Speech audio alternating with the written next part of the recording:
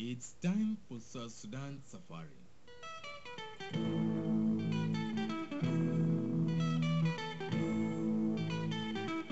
Welcome to South Sudan Safari, a program that brings all South Sudanese together. I am PTS Suleiman. Coming up in this edition of South Sudan Safari, we shall be looking at the origin and the tradition of the Pojulu people of Central Equatoria State. South Sudan Safari talked to the paramount chief of the Pojulu people about the origin and the tradition of the Pojulu. This is what will be coming to you shortly. Please don't go away.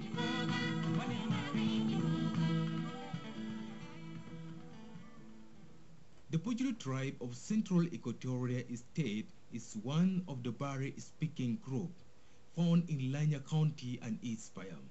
But one may wonder, as from where did these Pojulu people originate? To trace their origin, South Sudan Safari spoke to Enosa Laki Yona, the paramount chief of the Pojulu people, and first asked him to introduce himself to Gurtong listeners. It's me, Enosa Laki Yona, and I was Sultan. My name is Enosa Laki Yona, the paramount chief of the Pojulu people of Lanya County. I took up this responsibility in 1983. Up to now, I'm still leading as the paramount chief of the Pojulu people. Thank you very much, Mr. Chief.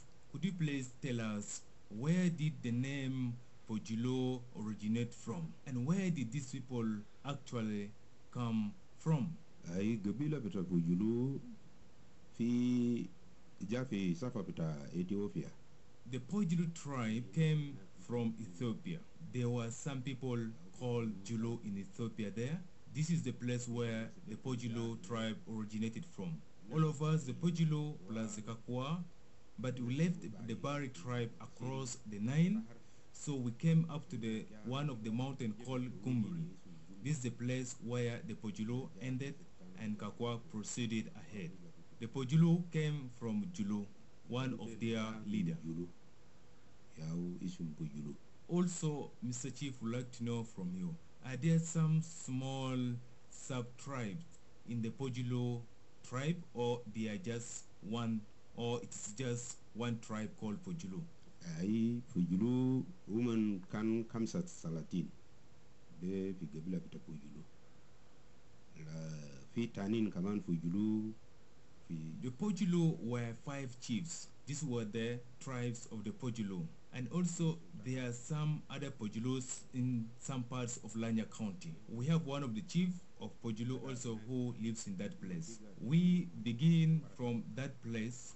From that place they were united or put together with the Nyangwara tribe. But for us, we're here in Lanya, Kenyi, Mukaya, Payam, Kopera, Wuji, and Wonduruba, Payam. These are the places where the Pojulu tribes live. We don't have other people outside the Pojulu community. Also, during the liberation time, there were so many people who came in. When they saw that the Pojulu people are welcoming people, they felt that they should come and settle in this place. We don't separate people. We look at everyone as brothers and sisters. The Pojulu tribe, they love all people. They look at somebody as his or her brother. This is what is taking place in the Pojulu. We don't fight among ourselves. We stay in love, in peace. We don't raid people of their property. Also in Pojulu tribe, we marry from other or different tribes. Also some people are free to marry our daughters. We don't have the restriction that our daughters should be only married by the Pojulu men. But if the girl gets somebody outside, she's free to marry. Now we'd like to know from you, in the Pojulu tradition, during the marriage ceremony, what type or kind of dowry do you demand from your in-laws?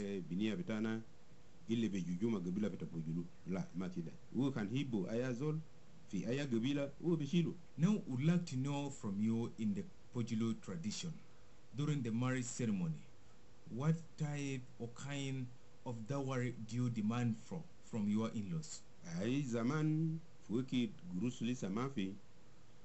Yes, during those days before the invention of money, people used to marry and paying goats, spears, and hoes. These were the things that our grandfathers used to marry. When you were demanding for a dowry, you asked for those things. If that man happened to be having some cows, he would be also asked to pay, and also would be requested to bring spears. But currently, as people are using money, most people prefer paying cash compared to any other things like animals. That's why currently these things are not existing. But people normally ask for gods for the purpose of traditional rituals. But currently, as people have money, people used to marry by paying money. Yala biga bedafao magrus. Sir, also would like to know from you during the marriage ceremony, who are the key leading people who are very important in organizing the marriage ceremony? If gabila peta Pojulu During the marriage ceremonies, people would be called and they would sit down, and then very important people would be selected. These people will be entrusted with very strong words to argue and discuss with their in-laws. The dowry that would be demanded, then from there, if that person doesn't have a lot of things or enough money or animals, he would be given the girl. Then after that, he would be paying the rest of the dowry in installment. But the parents of the girl would not refuse giving him their daughter. I would like to know from you, during those days of your grandparents, in case a man happened to defile somebody's daughter, what kind of fine were you people asking or demanding for? Zaman zolo kan karabu binia bita zoltani bedafao sabagana. Yes, during those days when a man defiles somebody's daughter, he would be asked to pay 7 gods. Those days, 7 gods would be paid as a fine. But currently, if somebody defiles somebody's daughter, he would be taken to the court and be fined. He would be fined to pay other things. Also, he would be in prison. Now, such a culprit, normally how many months do you charge that person to be in prison?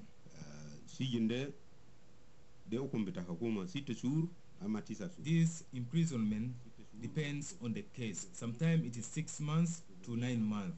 But that person would be fined 600 to 750 Sudanese pound if that is somebody's wife. But if that is a girl who hasn't yet got married, he would be fined 500 Sudanese pound, so that it would not bring problem between the person who committed adultery and the husband of that woman. Would you please tell us, how do you name or give names to your children, and who are the people who are always charged with that duty of giving names to the children in the Pojulu tribe? If a baby is born, for example, like today, then all the family members would be called, porridge would be cooked, food would be prepared, and then that woman or the mother who gave birth would be taken inside till when the umbilical cord gets dried, and then very thick beans would be cooked, and then cooking oil would be taken. A tradition or cultural ritual would be performed, and then people would say that let this kid not be a fool, or let him not be a dull person. Then he would be given a traditional name. Most names are for the elders or for the grandparents, and then from there that kid would be brought out, food would be prepared, most people would be invited, and his or her birthday would be celebrated, and then the name would be given to him. In the other side also, church members or people from the church would be called, so that that kid would be given a Christian name.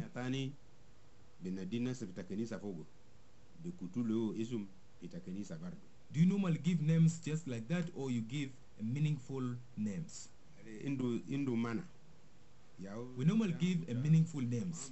As I have mentioned earlier, that kid would be named after their grandparents.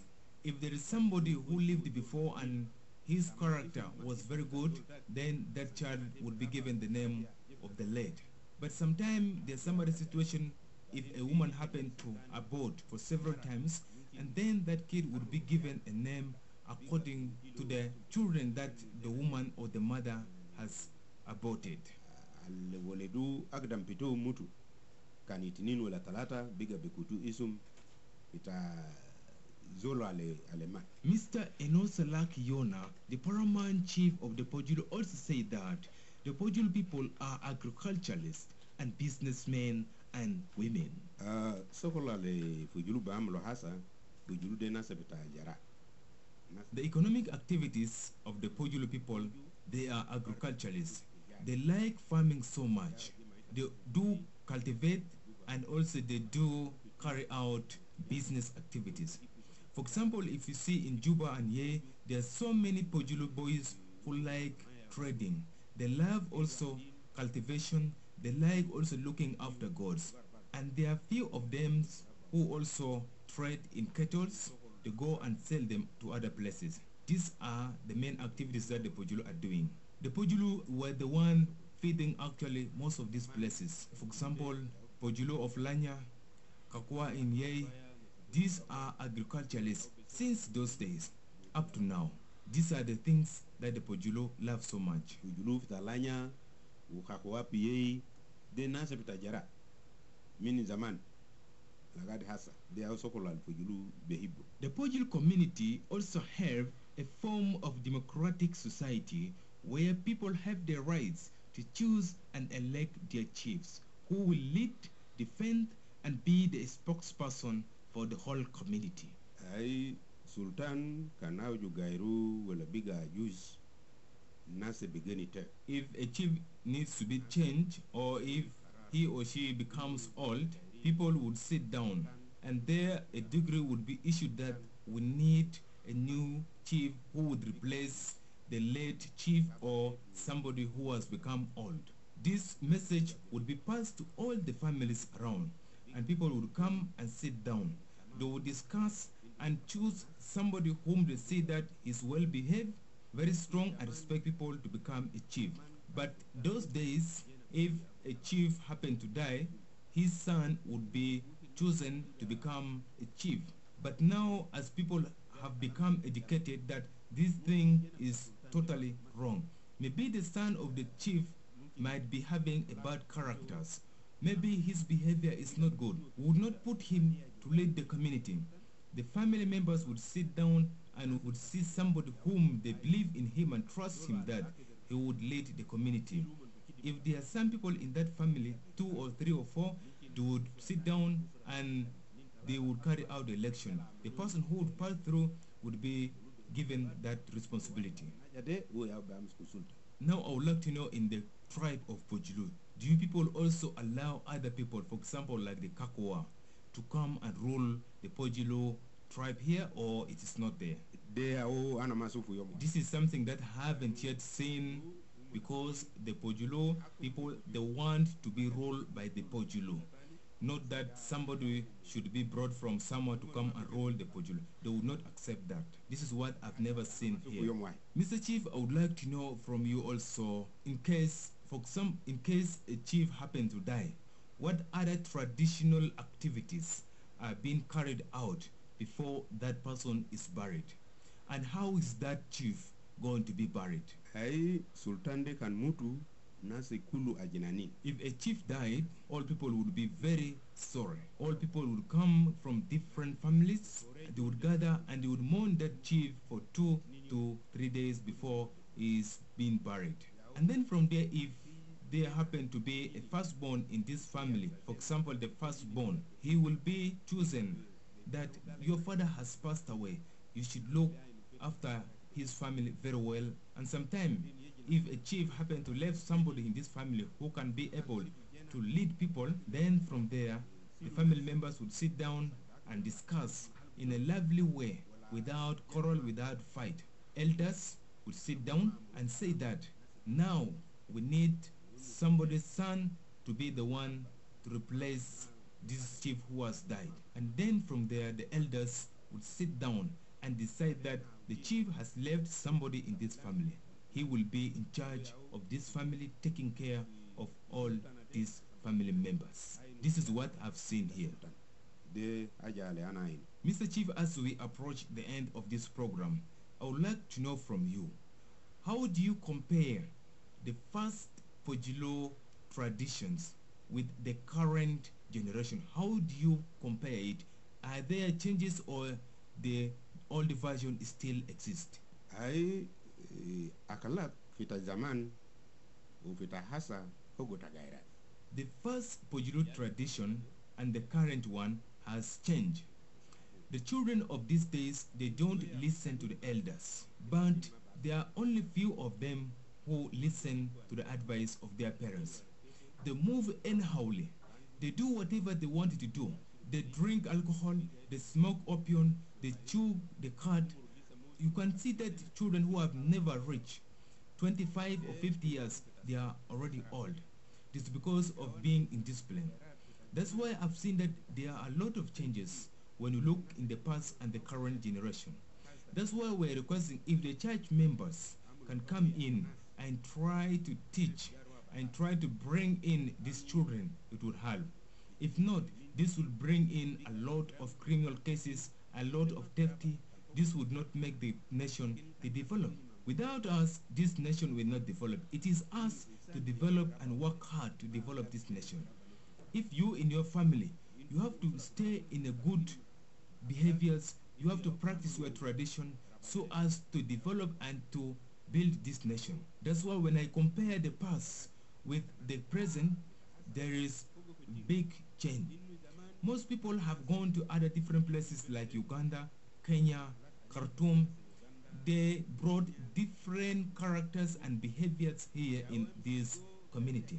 That's why they cannot listen and respect their parents.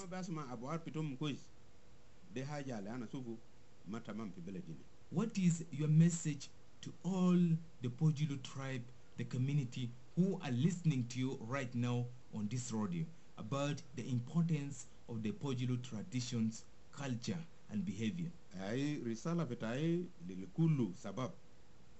My message to all the youth is that soon we are going to get our independence. When we receive our independence, it is going to be under the responsibility of the youth. Youth should change their behaviors. They should adapt and build good characters. They are the future leaders. This government belongs to the youth. Like for us who are elders who have grown up now, we have reached 50 to 60 years. This is not our government, but this government belongs to the youth. Youth should leave this criminal act. They should leave chewing the cud, which sometimes may destroy your lives. They are the foundation. If now they start destroying, spoiling their future, how are they going to manage their families? They would not manage their families. What would that mean? That means this nation is going to collapse. But we need youth to be strong, to bring new development in this nation, to bring new characters, new behaviors, and good tradition. Without this, I think this nation will not go ahead. My message to my children, boys and girls, they should listen very well to this message. We should have a proper method, proper behaviors. We should listen and understand each other. Even though you are an orphan, you should look at somebody's father as your parents. If you are there, this person should talk to you just the same way as you are talking to your children. That person would be the first and best person, far better than those who have their parents. Therefore, this is my message to all the children who are growing the current generation, is that we should change our thoughts, our behaviors, so that our nation would go ahead. Asankida, de risala kullu iyal ita senade. Kili indu tagayer, igayer muk, akhlaq ale tamam, asambele pitana de behem shigida. As we close this program, can you please just pass your greetings and message to all the Pojulu elders, the chiefs, and the youth, and all those who are listening to you outside there in the Pojulu language? Ai, na roman ko ta sabab ngajikan kadure. Na roman ko ta adi tingun be ko ta tita be alobut tita gaire muko kasu gaire ta gaire akhlaq kasu ingeta inko munyi ingeta julin kasu nankati tinda risala nyo isalatin kastan kang ti greta yeling ti tikita ye nikang inyarju yani koy nyanyar berik istekri nenengo naron bay na popo kangi jur lakin koy man berik mana amurejin na be kata belet bay durjo nyena nana lengon iroman ke gaku mataki kan ti seluye ko ti juba bokulu ti timun ebbe bura yikilo mandu yume na iroli kan luduga logon yaje gubun yiman jumiri ni kan nagoni kaje ngudara kata yina mure yi ilo borun nyengina miri nyena ti ge aloput anyen yikati tutur yingerot ay memet nyena miri de ngonda golongada tutut pura wole bay tut pura anyeni riya yi ko ngaji kan ay sasar ngaji kan ko akhlaq laga loput ti nyare nyar jeran ti nyare nyar monyeju ti nyare nyar ayangutu laga ikiko ye ben mutu laga jujumbu manju na marteki bangina risala nyu naga nan sunyukin ita yankati roman ko mutu ti radio yin kade nagon kata tila penga itingirot ikita anyin jurlo dudurje patinate laso. That was Mr. Enosa Laki Yona, the paramount chief of the Pojulu people, talking to South Sudan Safari. With that, we have come to the end of our today's program. Until then, it is bye from me, P.T.S. Suleiman Loro, and all the Gurtung Radio team would like to say thank you for listening. Meet you next time.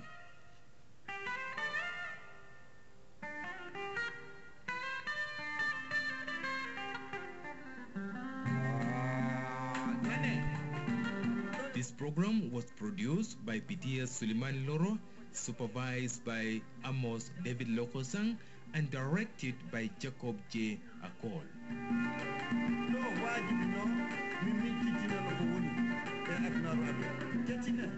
South Sudan Safari is a series of Gurtung Radio. The Gurtung Radio magazine and website are supported by the Norwegian Ministry of Foreign Affairs with the support from the people of Norway and the Open Society Network Media of East Africa.